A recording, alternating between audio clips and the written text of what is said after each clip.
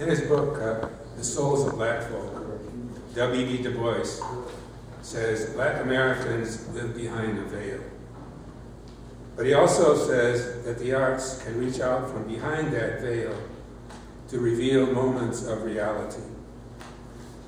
He used poetry, musical rhythms and sounds, narratives and essays to give people an opportunity to hear what he has heard of the strivings of the souls of Black folk. While many people talk of the importance of dialogue, today I want to stress the primary importance of listening. We can't fully hear if our attention is on our response. And too often, that is what we feel is our responsibility or is our part of a dialogue. Think about my response before I hear.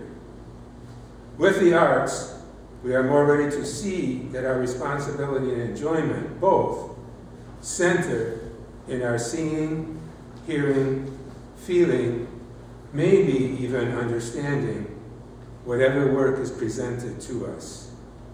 When we do, we are striving to hear the souls of the artist or the work as the soul is expressed from inside the work we are experiencing. For me, listening to artists' strivings takes me to holy ground. I can find holy ground in lots of places. As we turn towards reflection time in the service, think of the people whom you think have listened to the strivings of your soul.